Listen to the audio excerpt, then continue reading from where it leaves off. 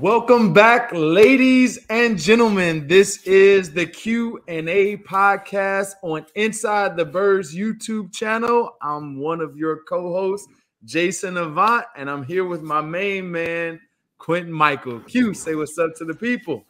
What's up, everybody? Glad to be back. Feeling good. Let's get it. Listen, the Birds are 10-1 at this point. Much needed victory over a Green Bay Packer team that has a Hall of Famer at quarterback, 4-time MVP, multiple-time Pro Bowler, one of the best overall arm talents we've ever seen in Aaron Rodgers. The Birds were able to get that done. Before we get into that, we want to say thank you guys for always tuning into the Q&A podcast on Inside the Birds YouTube channel. Make sure you submit your questions too, if you want them answered, to insidethebirds@gmail.com. Again, insidethebirds@gmail.com. Follow us, Facebook, Instagram, Twitter. You can also check out this podcast on Amazon Music and Amazon and Apple Music. So just make sure that you are checking us out. And Q, let's get right into this. Thank you to Jeff and Adam and to everyone that's responsible, and Josh, everybody. Thank you, guys. Let's get right into it. Eagles win 40-33, beat the Packers. Your big picture takeaways from the game.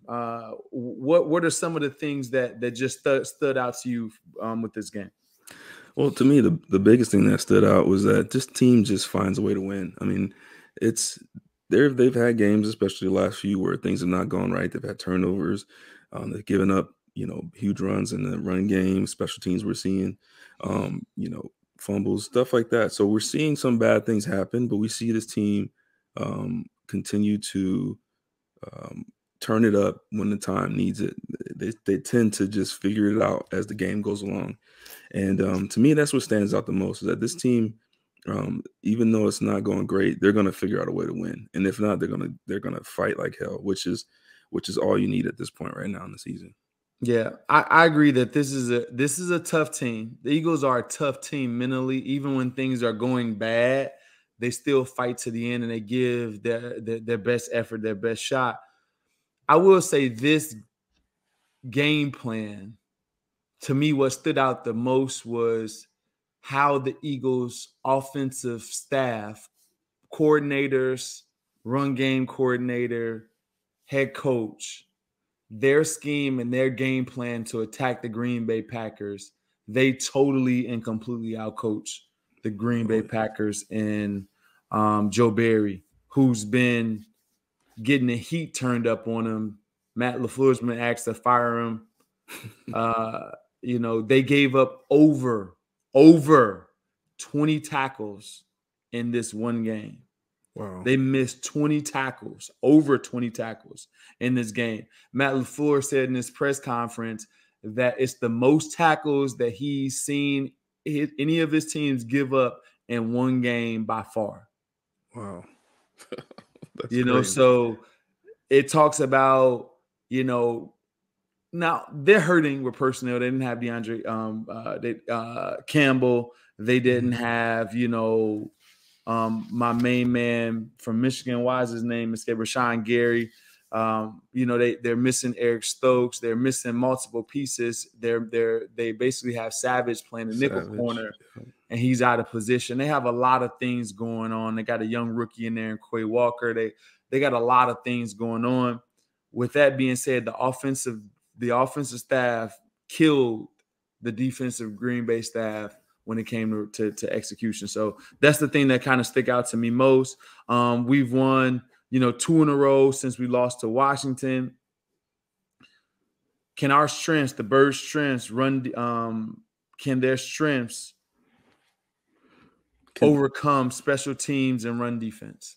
What do you think?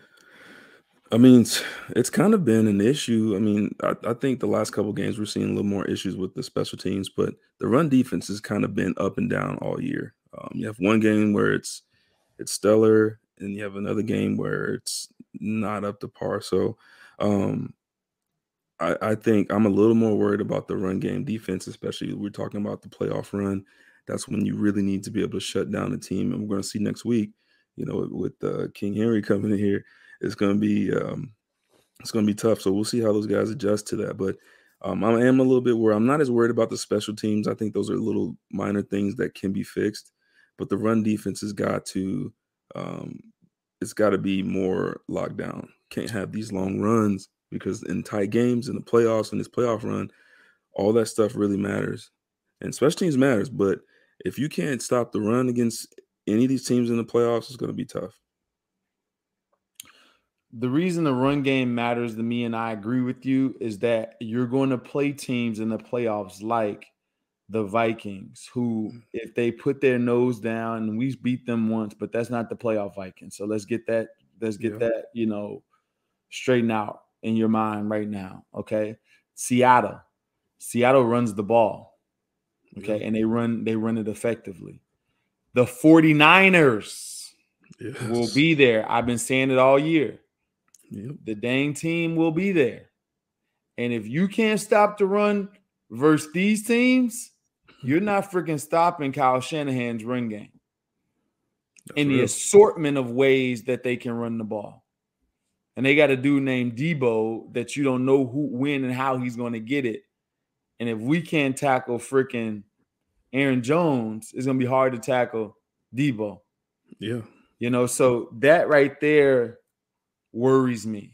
And there's multiple other teams that it's becoming a resurgence of teams running the football. A couple years ago, people weren't running it at all. Now it's become a resurgence because that we've gotten so bad at tackling as a league that teams are making hay running the football again. Yeah. So it's starting to, that tide of running is starting to change and starting to happen again. Yeah. That's when they change all the rules and make it all hard on the defense. Yeah. You get this. And you get this. Exactly. Should the Eagles should they be considered the NFC favorite? And Jalen Hurts is either front runner for the MVP. I mean, they got one loss. It's hard to not consider them the favorite. There are some teams that are resurging. Like you said, the Vikings, the Niners are getting healthy. They're getting better. Seahawks are always there. They're always tough. And Dallas, Dallas is still there. So yeah, who can run the football as well? Yeah. I would say they have a slight lead in that conversation, but that window is closing. Like, that door is closing. Teams are catching up, and they're starting to get healthy. There's teams that are starting to figure out. I think this was the first game where we went back to where the game plan was more dominant. We had a stretch of 2 or 3 games where it looked like teams were starting to catch up to this offense and figure them out a little bit and slow them down. And so it's kind of tough to call it right now, in my opinion. I think they have a slight lead right now, but that window's closing, man. Are you crazy, Q? I don't know, man. Are you crazy? Somebody wake him up right over the top of the head. Wake him up. The Eagles have to be an NFC favorite. I think that there are teams that are dangerous and teams that on their good day, if they're playing them at home, the 49ers can give the Eagles trouble. Yeah. Can any of these teams give the Eagles trouble? Yes. But the overall favorite, who's played the best football for the majority of the season, has been our team.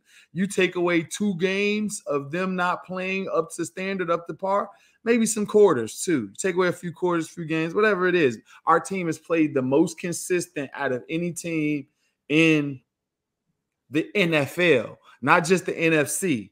We've played the most complete football of any team in the NFL overall. So yes, in the NFC, are we the favorite? Bottom down, hands down, whatever you want to say. The Eagles, Philadelphia Eagles, are the favorite.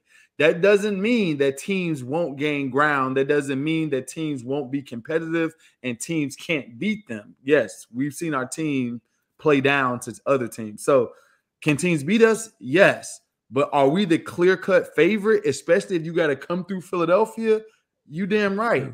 We should be the favorite. And as you get guys back, you get healthy, a blessing in disguise. Gardner-Johnson is not out for the entire season. A lot of these guys that we have on that are hitting IR are coming back later. So that's a good sign. Good point. Good point. Now, Jalen Hurts is front runner for the MVP. That one I'll punt on. Yeah. You know, I love Jalen. I think he's going to be 1 or 2. I think they're always going to consider people that are passing the ball more than running the ball. But when you consider the record, and then you consider how many rushing touchdowns he's running for,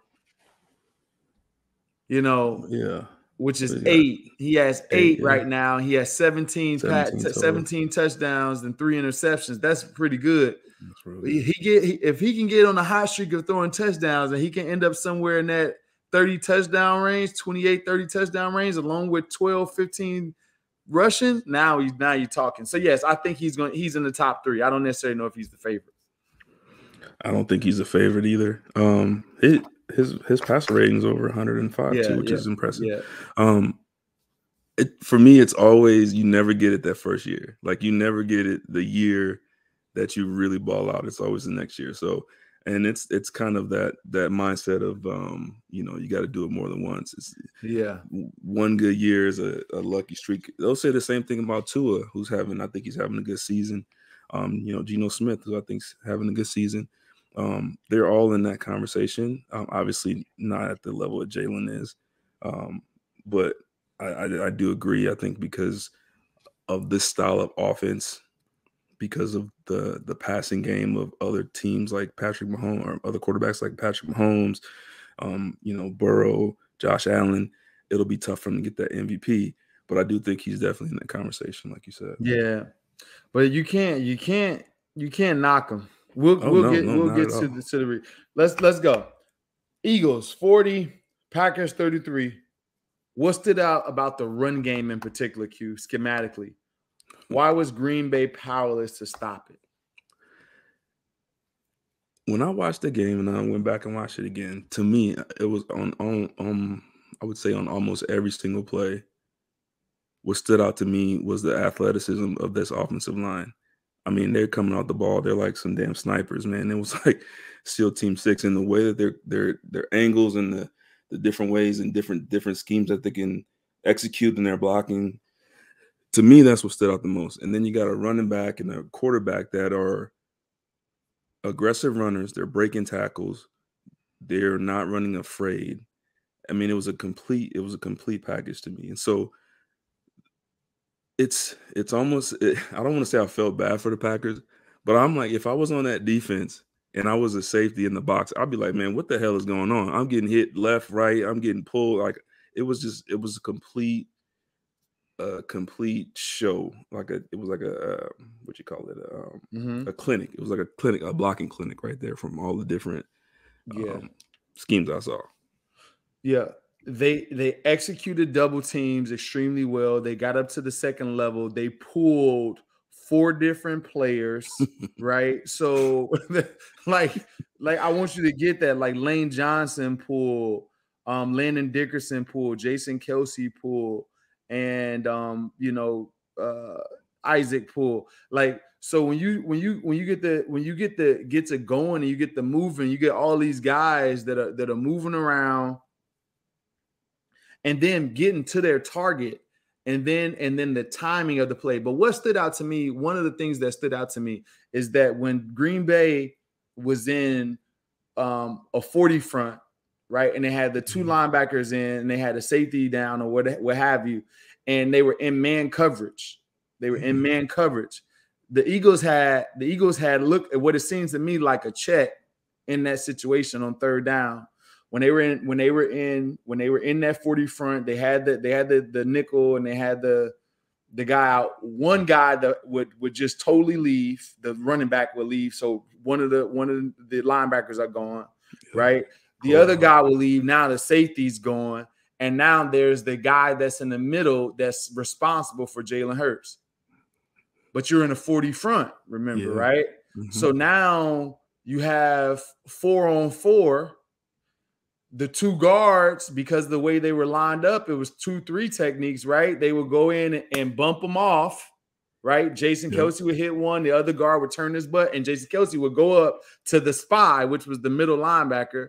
And now Jalen Hurts has this big chasm to run through. And I'm like, dude, why would you play this much man versus this team? Yeah. And we can out scheme you. So now we have a person for your spy, and everybody else can just run people off.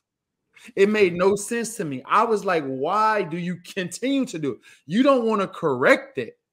That may have been one of the worst coaching displays that I've seen in a long time from Joe Barry, the defensive coordinator for the Green Bay Packers. Like, that doesn't make sense for you to just let Jalen Hurts run for, what was it, 129? No, it was more than that. Jalen Hurts ran for doggone, it's right here in front of me somewhere. 157. 9.2 average. Well, you had two people.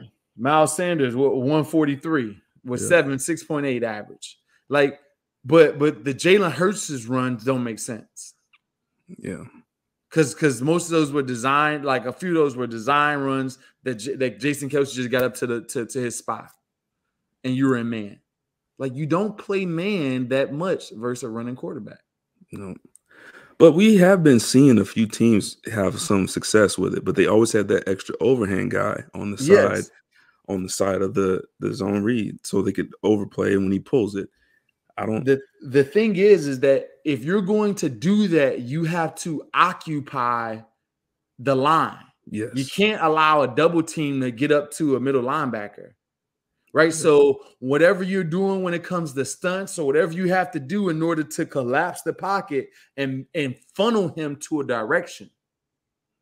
Yeah. You know what I mean? So if your thing is we're going to funnel him left. make the pass rush head over to, your left, and then he runs over to, to his left. Yeah. Yeah. and now the guy just has a one-on-one tackle going in that direction. That's crazy. So to me, it just didn't make much sense. You don't play this much man, they're going to burn you. And that's what happened with the Colts. The Colts got happy, and Jalen Hurts ended up hurting them later in that game. Oh, y'all did it, and I wasn't in my running framework, my running mind. But if you're going to do this, I'm going to put on my running mind. And now I'm anticipating it now, and you see Green Bay get the brunt of it. A lot of this happened late in the Colts game. Yeah, and that's a dangerous thing. Like when he's looking to run like that. When when he's y'all gonna play. Man, okay, I'm not even passing it.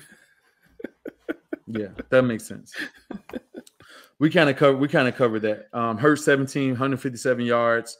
To me, it didn't make sense. Okay, so not only were they out-coached and out-schemed, like I said, they missed over 20 tackles, according to Matt LaFleur in this press conference. The other thing is that you got a bunch of guys in their secondary. We talked about our secondary. Ooh. Dudes that just don't want to tackle at all. Jaire Alexander. It was embarrassing as a DB, man. Bro, like I was like, these dudes don't want to tackle at all. It was guys like standing right next to him. More power to you. When you get paid that much and your job is not to tackle you and you can get away with it like that, more power to you. But there ain't no way you can come to my team in my locker room as a head coach and I'm getting killed like that, and you giving me that type of performance, man, stop. And this is what happens when you have a team. To me, a team that just doesn't care. That's what that looks like. Like you have a team that's two different mindsets. You can see it on the field. Now, we have talked about the Eagles secondary. They're trying to tackle. I mean, there's still some. Nah, that was some. Yeah, all right. I don't even want to. The words I would describe this would be inappropriate, and it would be wrong. It'll probably reach them. I need to. Any concerns about the shots Hurts took, like as far as him not getting out of bounds or getting extra yards? I mean, he's a big, strong kid. You don't like a quarterback taking those hits. I do think that a couple of them, the refs need to. I'm done talking about the refs, but it'd be nice to get a little bit more, protection on him. But I'm not as worried. I think if this trend continues and he's taking all these runs and it's part of the game plan like that, I'd like to see him get down a little bit more. But he's a big, strong kid, man. He's young. I think he'll be all right. How much did Hurts run or threat? How much did Hurts running the ball help Miles Sanders? 21 carries, 143 yards, 2 touchdowns. Look at Miles Sanders out there looking like B. West out there. Yeah, he looked nice out there, man. 2 tugs. Yeah, man. I mean, it's just the whole scheme. I mean, I think it just all came together really nicely. I don't think necessarily it was Hurts helping Sanders. I just think the entire scheme just worked well. Yeah. I mean, because he's been balling all year. I think Miles has had a really good year. Yeah. He's had a really good year. The offensive line dominated their defensive line was being pushed back the entire game. The offensive line was getting to the second level. So when you get an offensive line to the second level, now a running back is in Barry Sanders mode already. They're downhill. They're able to make the safety or the guys that don't want to tackle them cornerbacks at all.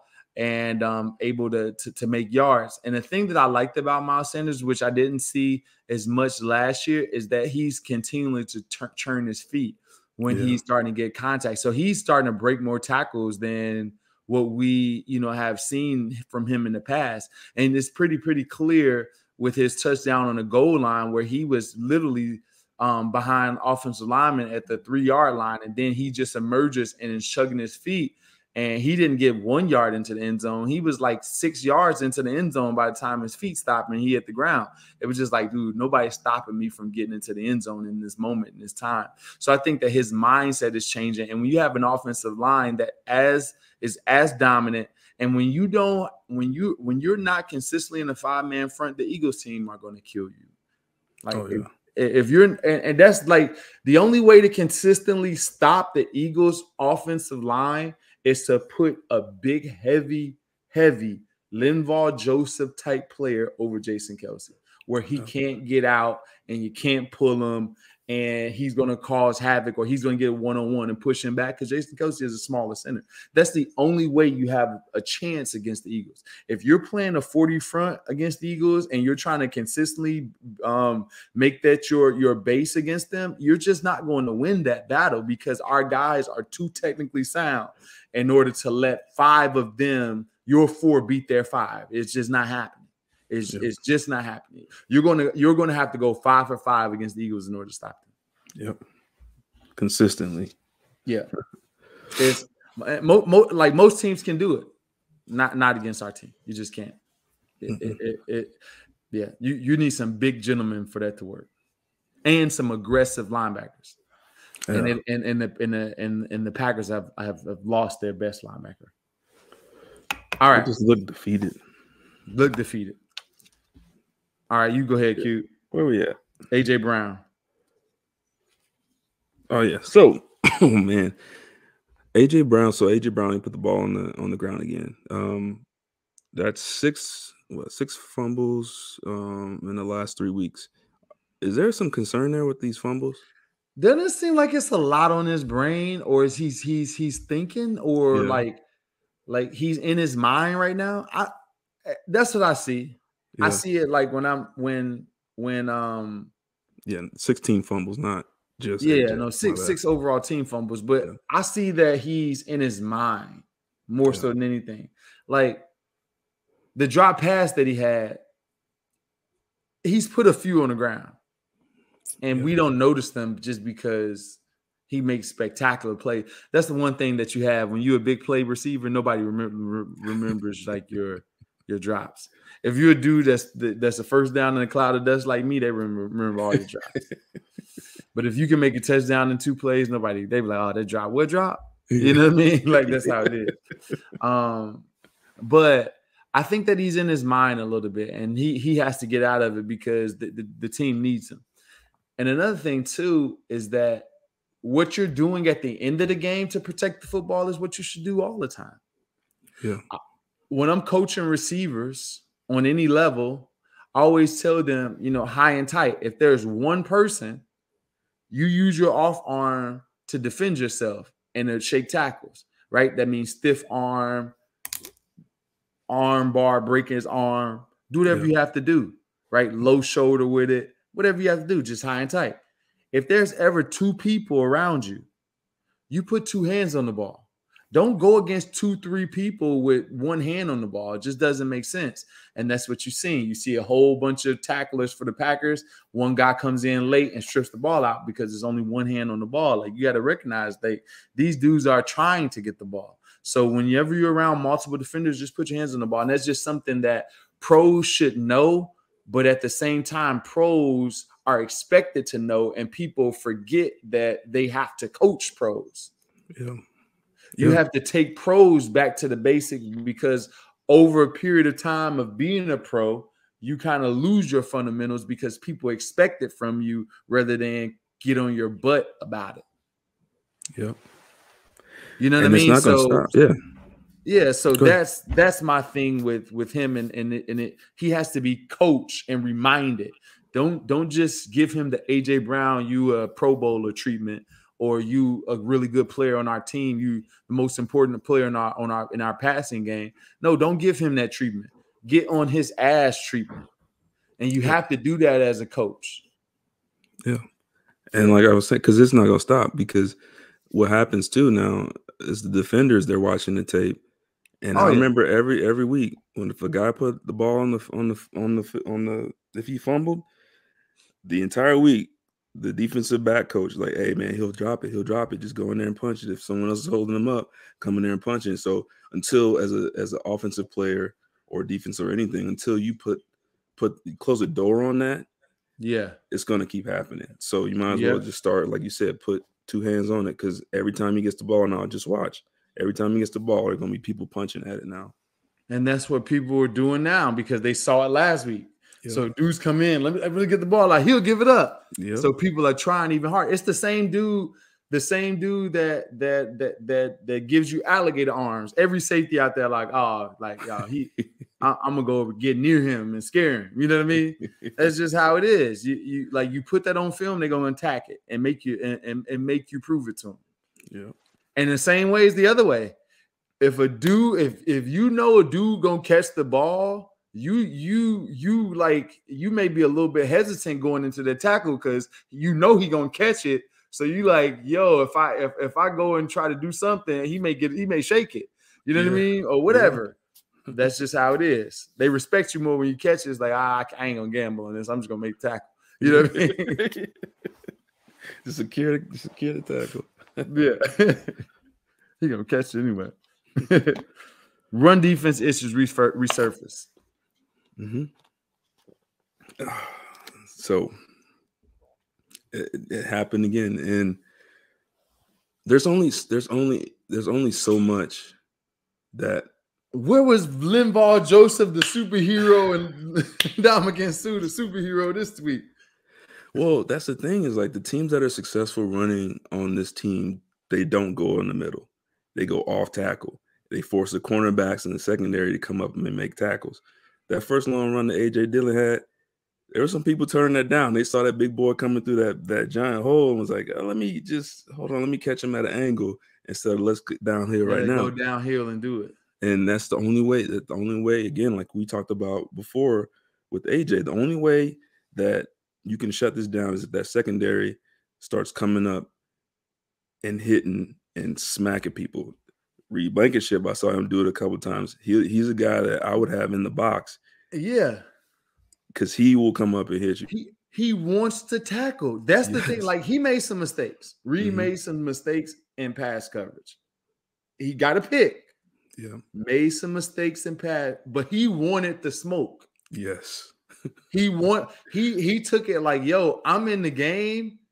I'm going to bring a level of physical. And that I was like, yeah, finally. like old school, right? It was like I was like, fine. I'm talking about like dudes. It was one dude in the flat. Somebody wrapped him up. He ran from about 15 yards to get there. He's like, oh, you're not gonna make it.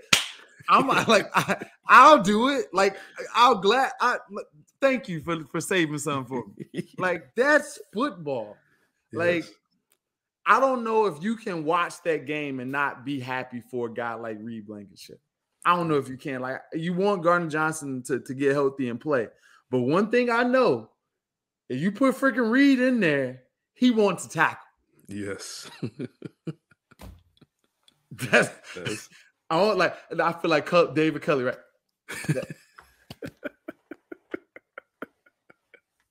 Culley, man. Yeah. But yeah, man. So yeah, no, he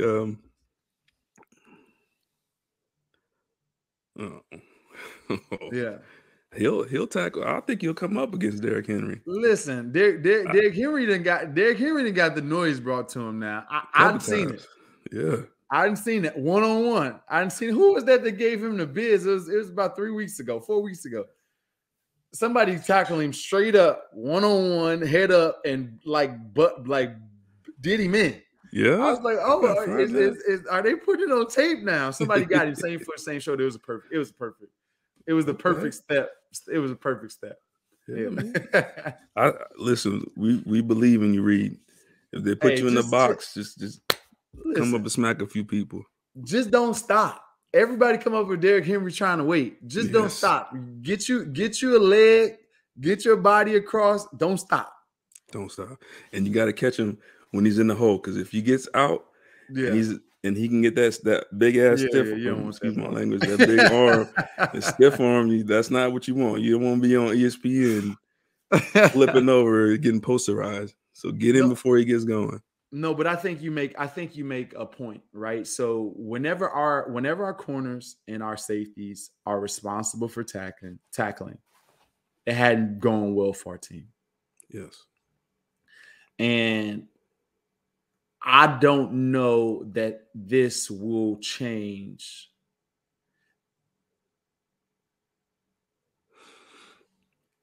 Especially maybe in the playoffs. You may get more motivation to do it because you're going for a Super Bowl hunt. Yeah. But guys are, but I don't necessarily know how you can turn that on. You really can't. The thing that's, so to me, like I was saying before, the thing that makes it tough is that it's on scheme. So when a team is scheming you up to get a one-on-one with a corner that they know that's not what they want to do, it's going to be tough. And the only way is they're just going to have to, sometimes they're just going to have to throw it in there, man. But the other part of it too is the safeties need to get a little bit more involved. There's no way a running back like A.J. Dillon should be, he's slow. I mean, he's big, he's strong, he's slow. There's no way that even if you're running on a corner, you should go 30 yards into the end zone without getting touched. Yeah. So to me, that says that's guys that don't want to come up, or they want to come up, but they want to come up when someone else has slowed them down a little bit. Yeah. And the only way to play this game, the only way to play this position is sometimes you have to sacrifice your body. Sometimes you have to go in there and it's going to hurt. It's not going to be fun, but you got to do it sometimes. And that's what separates a starter, a Pro Bowler, a star, a person that's respected around this game. That's what separates them from the other guys, the guys that aren't in the league very long, the guys that are willing to come up like Reed, that are willing to come up and smack somebody, that will make a mistake but still come back in the game and smack people. So there's no other way around it. Especially now, we're talking playoff football. There's no way around it. It's got to be now. Yeah, you can't. You. All right, Q. I said enough about the safety tackling and the corner tackling this whole year.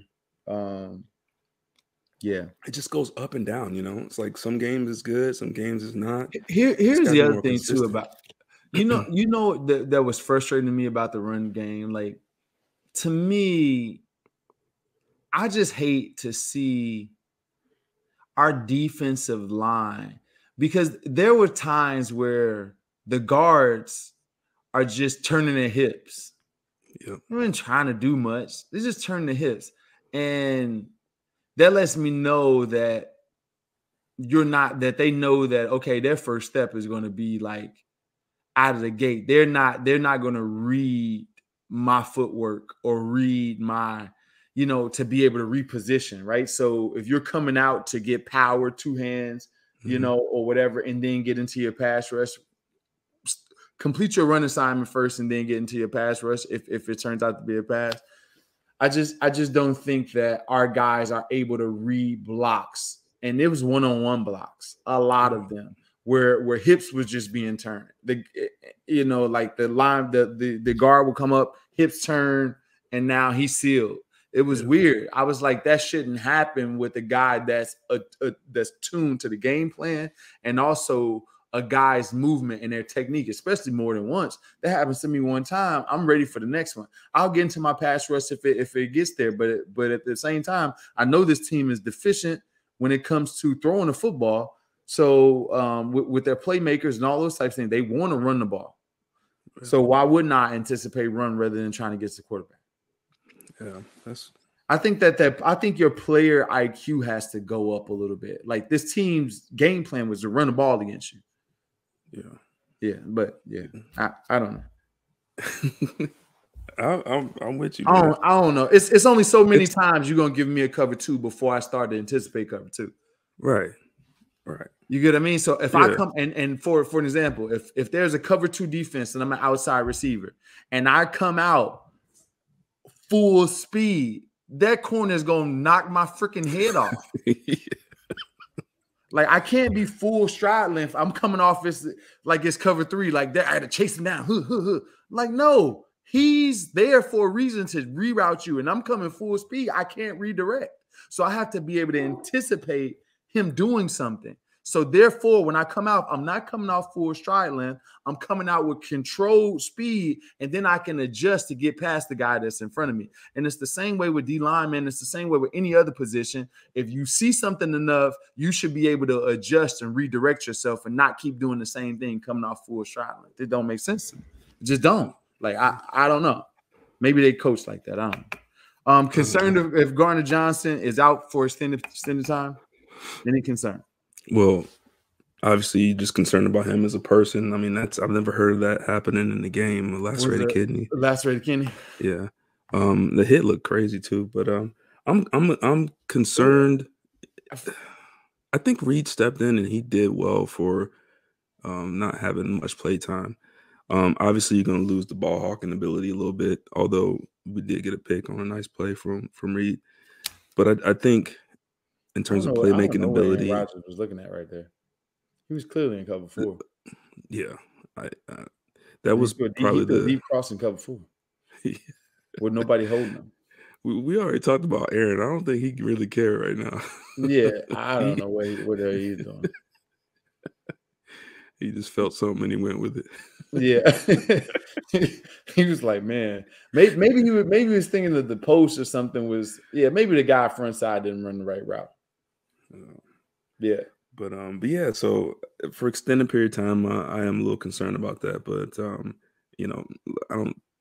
They said that lacerated kidney. I mean, they said that he could be back this season, but that's kind of scary, man. I don't know. Yeah. I'm not a doctor, so I don't know. That just sounds bad. Yeah, I don't know. Like I've fallen on a football before, and my kidney was bleeding. Yeah, ooh. I remember in practice at Michigan, it was like a post. I used to run deep in Michigan sometimes. You ever believe that? So I had a post route, and the quarterback threw it like long, like far, and I dove to catch it, caught it, but I couldn't like turn my body in time because it was like one of those far dives, and I brought it into my body, and the ball and all that pressure hit my stomach, like side of my stomach, and I was peeing blood. Ooh, and that's scary, I ended up playing that game. But wait, yeah, we didn't. You went back in the game? No, that was practice. I was out for the rest of Oh, you practice, was but in I ended up practice. playing the game because in a couple of days my urine was clear. Practice, man. Huh? You going like that in practice? Yeah, it was Michigan, man. I only know one way. Oh man, I didn't learn how to practice until my second and third year. But yeah, so I'm sure that it heals faster than what we think. Okay. All right, Yeah. well, hopefully it gets Yeah. back healthy. And it was weird, how it happened. I don't think that it would have happened if he would have tried to tackle him without a. Yeah, he I'm was not trying gonna. to protect again, trying not to get the penalty. It looks like he tried to aim it and not get the shot to the Maybe head. that's what it is. Yeah, because I don't know. Maybe the guys are trying to come up with alternative ways to tackle because they don't want to get the penalty. Yeah. Yeah, to me it was like he was just like doing one of those. Yeah, it looked weird. Yeah.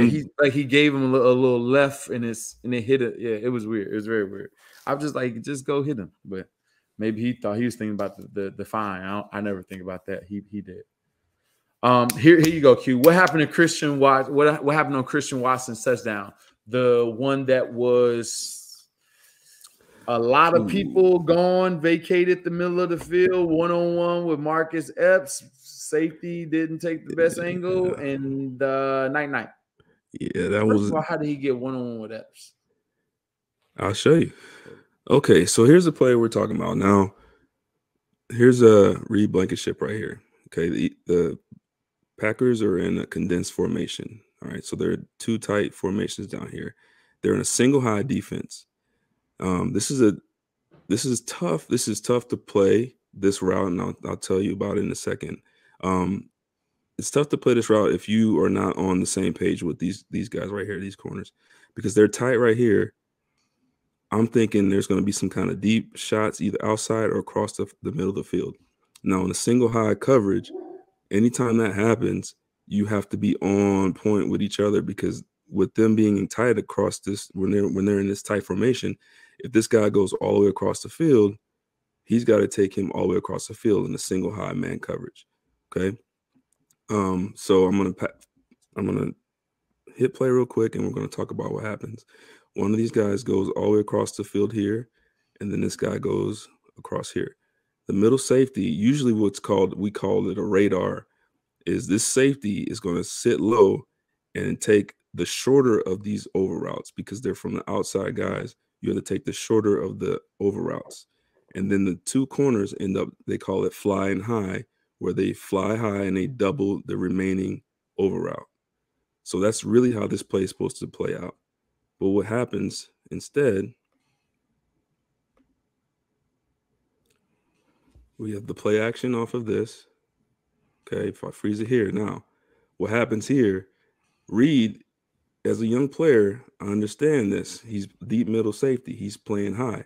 So what happens is, and it's very tough for a young guy because this feels like a whole lot of space.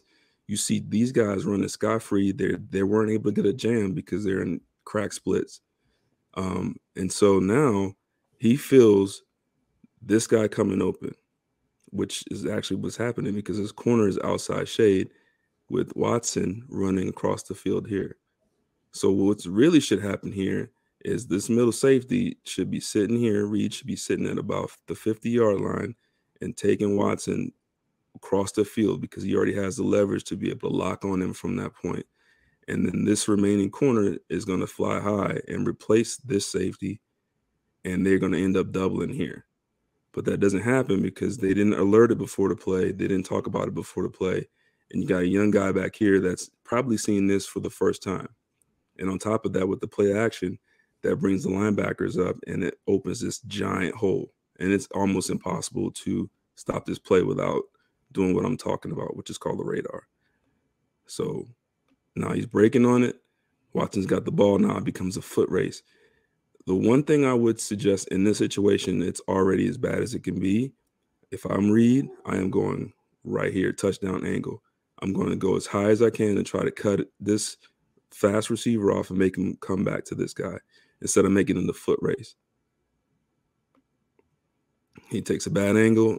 Watson's a really fast guy. He outruns everyone. We score a touchdown. They score a touchdown there. That's tough. So I want to go back to it one more time. Just let it play just live. Of course, it does this. I'm just going to let it play live one more time so everyone can see it. Condensed formations, outside shade corners, single high, goes across the field, bad angle.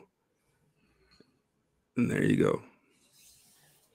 Q, talk about, is that TJ Edwards or Kaiser? Is that TJ? That's TJ. Does TJ take a bad drop right there because of play action? Because I don't understand if he's the only one in the middle of the field in a what we would call a thief defense where the linebacker is free. Why is he angling out to the left? And is that just because of the quarterback's eyes? Like, why is he vacating in the middle of the field? Because he's the only one that's responsible to stop anything in the middle. If he goes left or right, the defense is done because you want to funnel the throws toward him. So right here, yes, what's tough is you want your linebackers to play aggressive. You want them, if they're feeling run, to step up. So he does step up. Now, but the run is to the left. Right. But I think he's got his eyes on this guy right here coming back, possibly like a swap boot or something. So he sees the play action by Jordan. I think he's still playing the read at first, and then he sees this action coming back here. So that pulls him just a little bit. See this guy right here? Oh, yeah. And so what he should do in this situation, what we always were taught as linebackers, you turn and put your foot in the ground and turn your back and you run as fast as you can and find the first white jersey and get your hand up as high as you can. Yeah. And try to elevate that throw because right now we're done without these two. And then really, I mean, at the end of the day, ends up being the 3-on-2. You got 1, 2, 3 on 2. You just have to figure out a way to do that. So if you do choose to keep your safety high, now this guy, he should just come off over here. And now it's a double between these two guys. But it's a young safety. It's probably his first time seeing it. I'm sure they're going to be going over it this week. And they're going to see it. This is a very common concept. This is what, the Eagles run this play. This is something that they can figure out really quickly, and they can come up with a plan for it and just talk to each other. Hey, when I see these two guys tight down here like that, hey, be alert for the over routes. Be alert for the over route. Let's pass it off. Yep. Boom. All right. There we go. Stopping my coaching moment. Nice. Good job, man. I learned something, baby. Talk about the radar. Yeah, I like it. You cut it with the safety, and the corner has to replace him. Yes. Yeah. Otherwise, it's strike up. Otherwise, it's night. It's with that dude. You're not catching, and that's young guy stuff. And we talked about that, throughout the season with a lot of guys, especially in the defense position, in the back end, them not knowing how to do certain things. Like we talked about against the Colts last week, how Josiah Scott, first of all, they're starting to pick on him too. A little bit. I'm glad he's able to get the pick, but they're starting to pick on him a lot. So we'll injuries, man. Avante and now CJ, it's gonna be. Yes, sir. All right, Q. Let's get into one of our favorite parts of the show, and that is our Mojo read. Oh yeah. Let's get to it. All right, Mojo. Mojo is building the sports stock market where you can invest in your favorite players. Invest in what you know. Turn sports knowledge into real money with Mojo, the sports stock market. Real stats, real value. Share entitle you to guaranteed payout based on career-ending stats. No off days, no off season. Share prices rise and fall constantly in real time based on career-long projections. Cash out anytime, build a portfolio, buy and sell on your terms, every play, every game, or every season. Mojo is available in New Jersey on iOS by just downloading the app. You have the chance to win up to $10,000 in free shares of player stock. Click the link in the description for a chance to win up to $10,000 in free shares of player stock. Must be 21 years and over, physically located in New Jersey to trade on Mojo. Have a gambling problem? Help is available at 1-800-GAMBLER. All right, so here's my sleeper, Q. and I may be going out of turn. Okay. But there's a few people, because remember, this is based on career-ending stats, not this year, not the next couple years. There's a player for the Bears that just had a season-ending injury. Darnell Mooney. Oh, yeah. He's out for a long time. This young man can get open with the best of them. This young man has a high possibility of not being on the Bears in the next couple of years. And if this young man gets into the right quarterback's hands, the right quarterback's hands, the right one, he will be a problem. If he gets into Patrick Mahomes' hands, he gets into Josh Allen's hands. Okay. So his player stock right now, Darnell Mooney, I think is down 15-something% because he got hurt. And that's the time. Oh, it's a 12%. He's down 12% since he got hurt. And it's only going to continue to rise. Continue to get lower because he's down and out and all that stuff. So you see saying buy low. Buy low. Give yourself a year and a half, 2 years. He on a different team, different jersey. Through the roof. Okay. All right. That's where my money going. All right, you can talk about risers and fallers. Oh man, there's so many. So right now, obviously, coming off the big game, Miles Sanders, he's up 5.64%. He had 21 carries, 143 yards, 2 TDs, 3 receptions, 17 yards, just complete balling of a game. He's up 5.64%, but he's still young.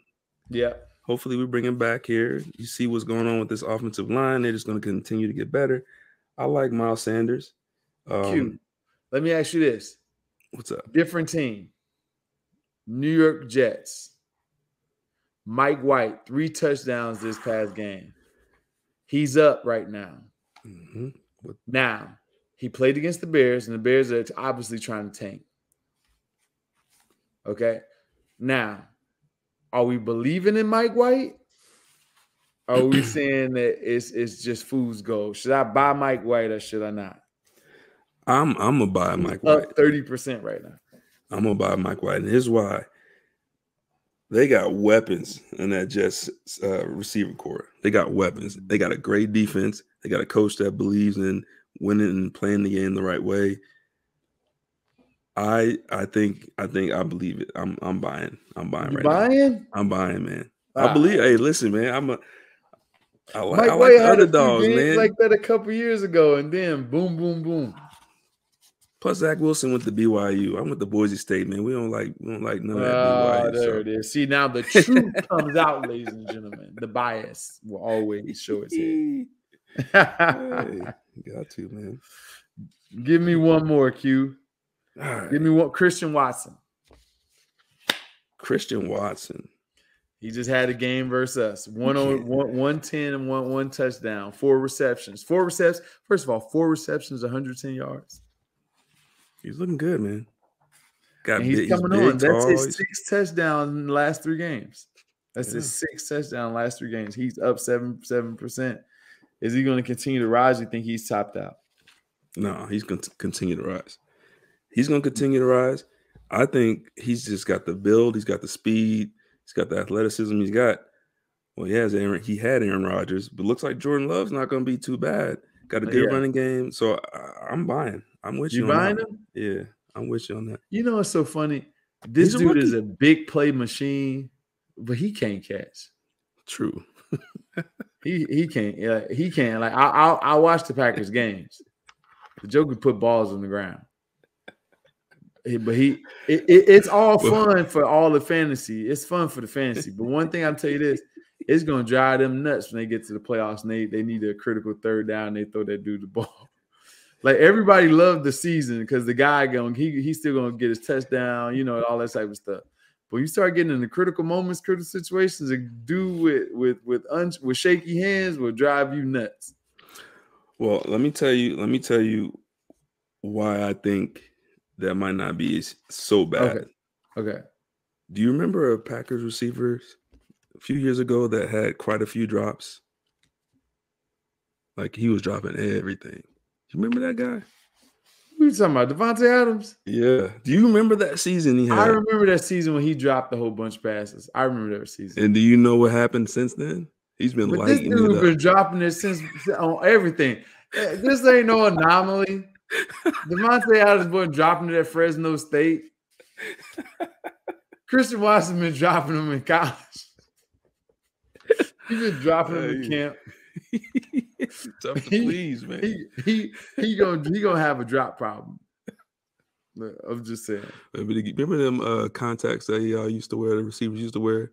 The red ones? Yeah.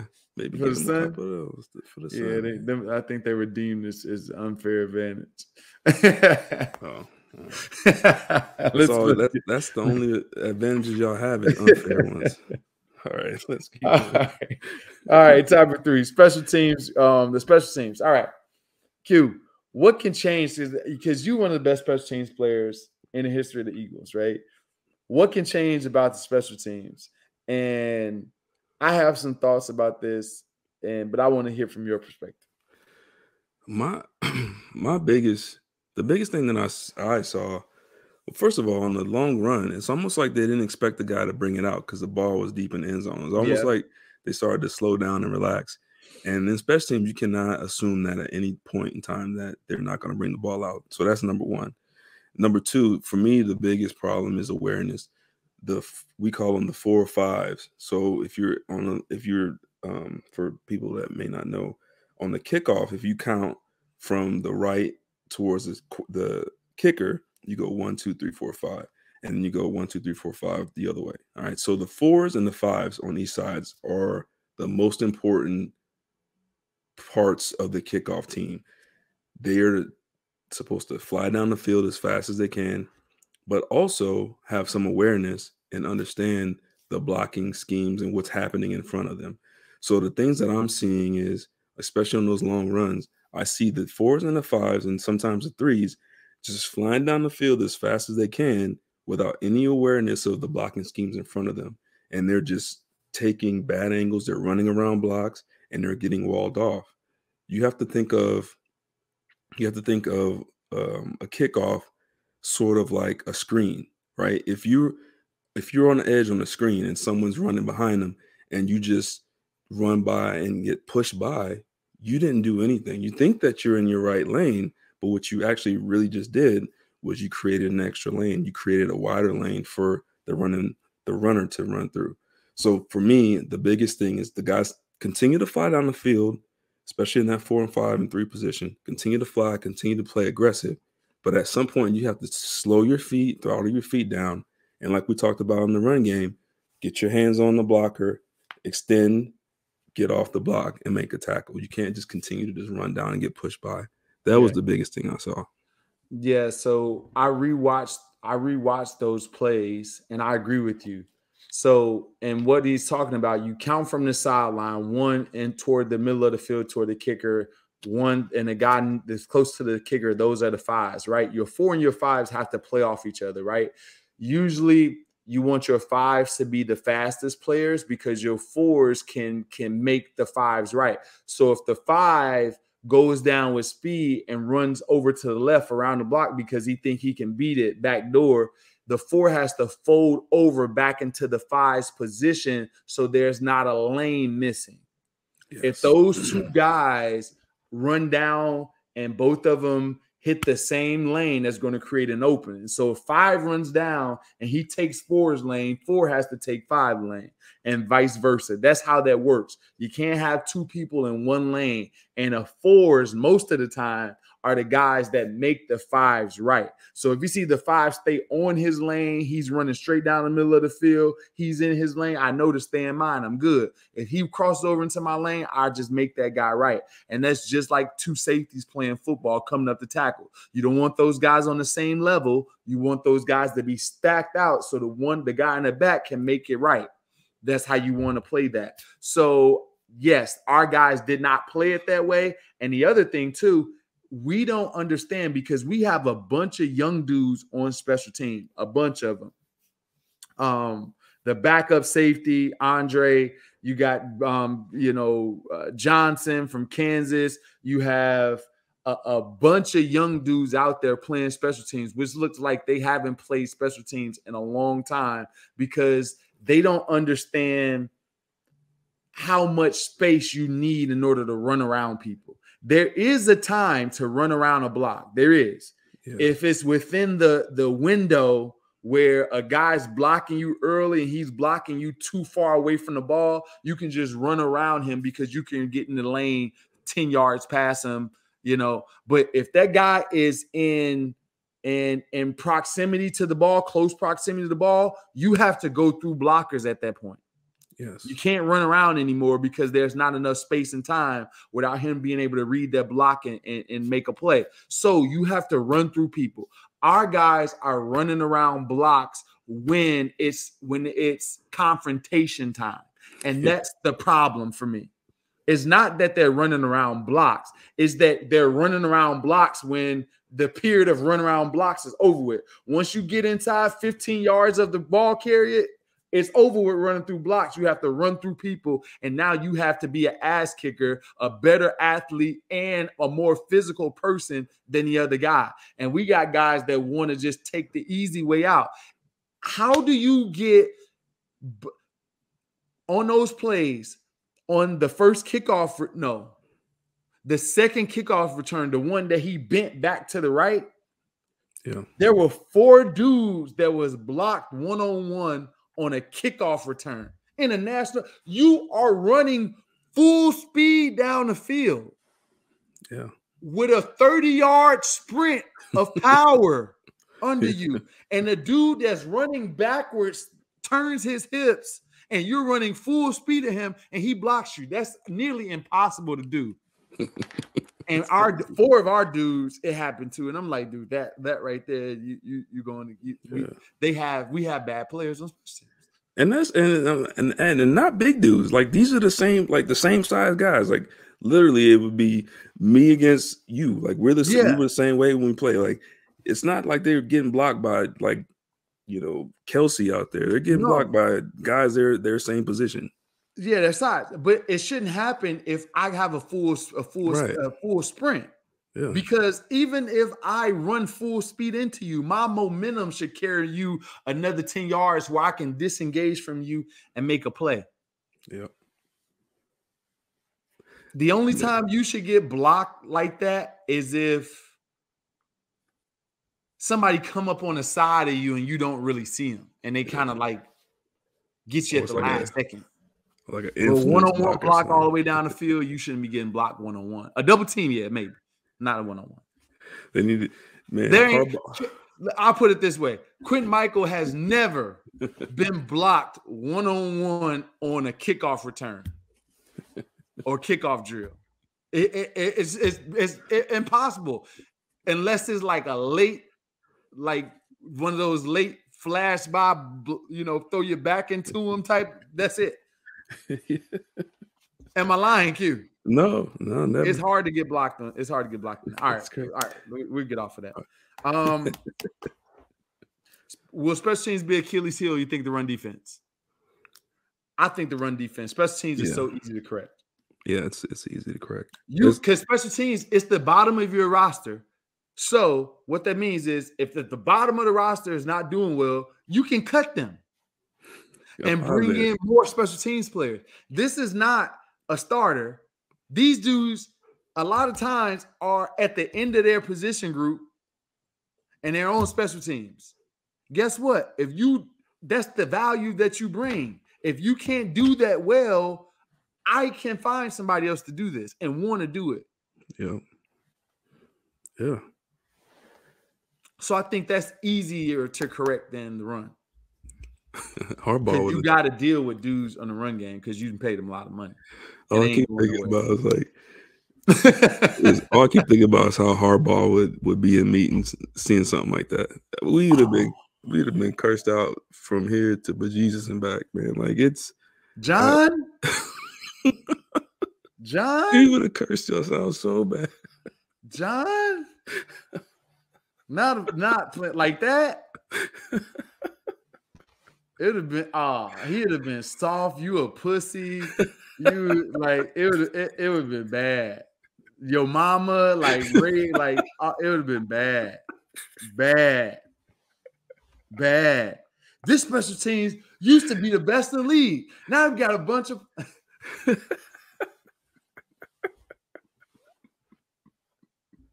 gonna be pumping gas. Yeah, that was his favorite line. Oh, yeah, he was crazy, man. All right, let's finish up with these questions, Q. Andy S. This is for Q. I've been wishing all season for Nakobe Dean to be playing. In the last show, you and Jason talked about the defensive communication. I greatly respect what TJ Edwards has done to elevate his game, but I think he has a lower ceiling than Nakobe. I feel like we are losing a year of potentially a great young player.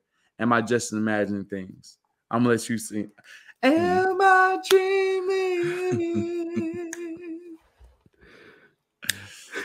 That's a good, I mean. Go ahead. That's a good question, man. You know, it's hard because without being in the practice and watching tape, it's hard to tell what the coaches are seeing and why they're not using them more. I will say this. There's a lot of linemen getting up to TJ Edwards. There's a lot of it's not always, but there've been a lot of times where he's had to fight off 1 and 2 blocks. And he's a big, strong kid. And I don't see Nakobe Dean as a Mike linebacker. I think he's more of a Will, more of a Kaiser White type of player. And there really haven't been many opportunities lately because Kaiser hasn't really been playing as much as he was before earlier in the year. So I think they're just trying to bring him along slowly. I think he's going to be a phenomenal player. I like his game. I just think that he's probably not quite ready yet. And, you know, don't want to risk throwing him out there, with, you know, because he came off some kind of injury right before the draft. He had like a pec or something. Yeah. So they're probably just trying to, you know, bring him along slowly. That's just my thought. I think Andy S. I think that TJ Edwards is playing at a very high level, for what they're asking him to do. Yes. So I don't think that TJ Edwards, I don't think that you should. Nakobe Dean is not a first-round pick. He's not a second-round pick. He's a third-round pick that you got, right? I don't think that it sends the right message to just give a guy a spot. This is not the quarterback position where, okay, I'm putting it in your hands. You know, we drafted you. We got to show you. Like, I think when you draft a guy in the third round and there's a guy playing in front of him, he can benefit from seeing him play. And another thing, too, you get what you earn.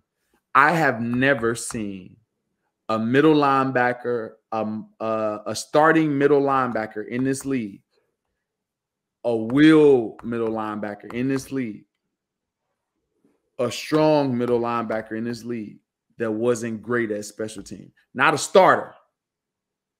If he's good enough to be a starter, he is an ass kicker at special teams. How many times have you seen Nakobe Dean? That's a good point. Yeah. Make plays. I'm talking about a one-man show. Yeah. A one-man. I'm going to tell you this. Like, y'all don't recognize Q. I'm not just saying this. Q's one of the best special teams players that the Eagles have ever seen. So, and his name was called the entire game, pretty much, when it was special teams time. Your name was going to be called on if there's going to be 7 kickoffs, your name was going to get called 3 or 4 times. Like, that's just how it was. And ballers show up in those moments. I remember James Harrison playing special teams. One of the scariest things that ever happened in special teams. Yeah. You know what I mean? He was a Like monster. one of the scariest things you ever see happening, and you know once that dude gets into the defensive rotation, like, oh, this dude going to be here because starters dominate against guys that are not starters. Yeah. That's just true. So until Nakobe Dean can show up and step up on special teams, I think what you're seeing is what you're getting in practice too. Yeah. That's all I'm saying. Y'all That's a take shame too, man. Because whatever way you want to say it, wherever you want to take it, like you got if you getting blocked in special teams, you're gonna get blocked in against starters. That's real. It's actually harder. It's harder. It's harder on special teams. Yeah.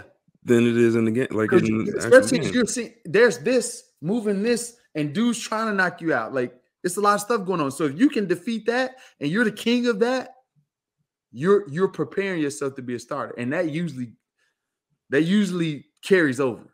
Yeah, I've never seen. I haven't seen it where a guy was. I've seen it when it's older, when a dude's just like, man, I don't want to do this no more.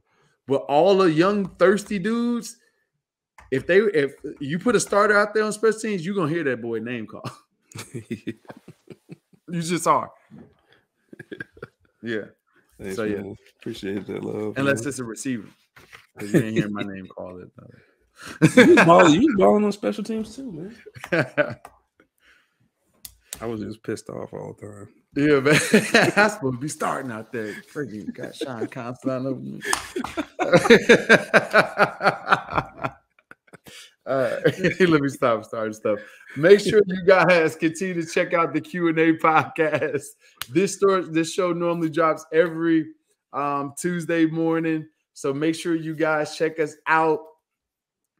Thanks to Adam, to Jeff. Thank you, Andy S., for submitting your question. To everyone that's tuning in to us each and every week. We'll continue to have more information for you guys next week. Let's go Birds, beat the Titans this weekend. We're able to overcome a lot of these mistakes because we have one of the best players in the league in Jalen Hurts.